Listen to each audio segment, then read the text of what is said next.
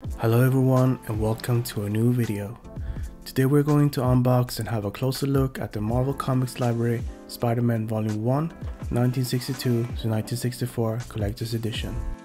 I already owned the standard edition and was interested to see what the differences were.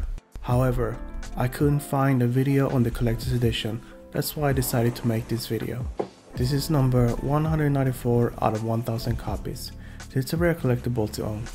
At the time of recording, the collector's edition goes for 850 euros at Tassen's website, which is a pretty expensive collectible to get, in my opinion. The first thing you will notice is the amazing artwork on the shipping box. It's a collectible on its own.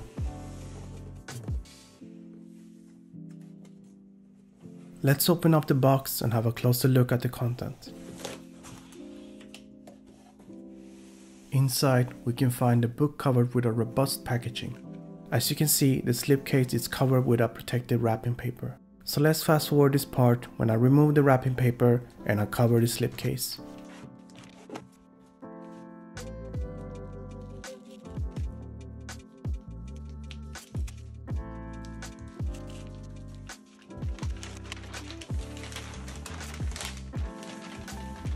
The material feels really great. I thought the slipcase was going to be in steel, but it's actually cardboard.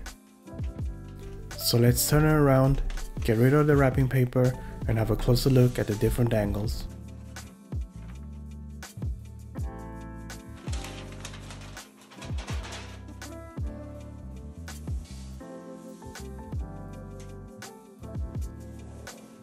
In the front you can see this amazing artwork, and you might also remember it's the same artwork that was on the shipping box.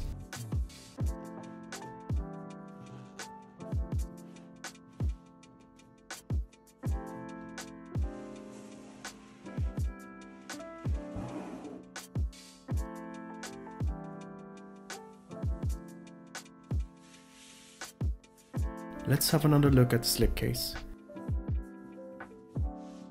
There is no design inside the cover, however there is a soft fabric inside that protects your book. Looking around the case, you can see it's the same artwork as the shipping box. Even though it's not a steel case, the cardboard feels really premium and comfortable to hold. Now let's shift our focus onto the book. The whole book is held together by a leatherette bound spine. You can really feel the high quality of the leather and the craftsmanship.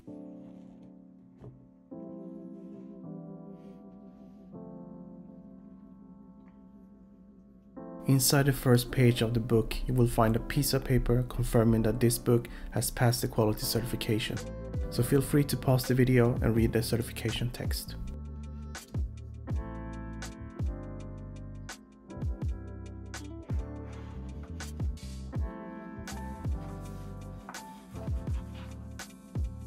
Let's zoom in and have a closer look at the details.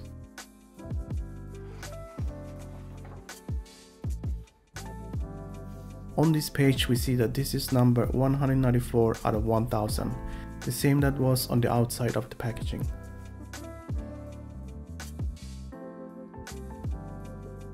Moving forward, you will see great pieces of artwork. I'll let you enjoy it.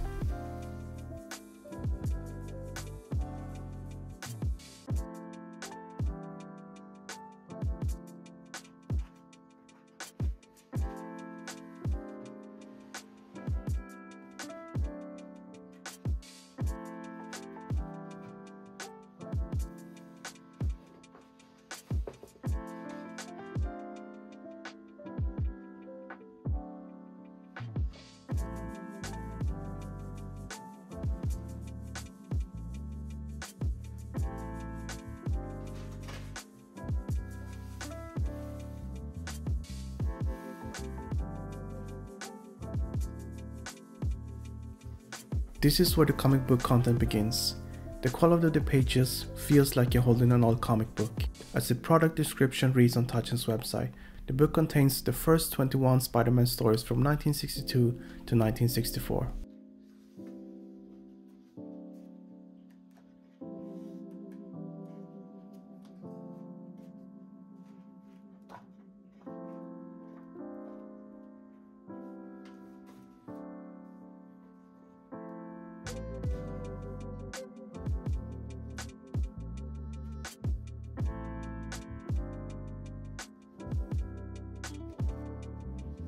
It's really amazing to see how they used to make comic books. Spider-Man was the first comic book I read as a child and will always remain my favorite character. On this page we can see the signature of Stan Lee and Steve Ditko. A fun fact, Steve Ditko co-created Spider-Man and Doctor Strange with Stan Lee. We have reached the end of the book. I hope this video has been helpful and that you have gained a good insight into the content of the book.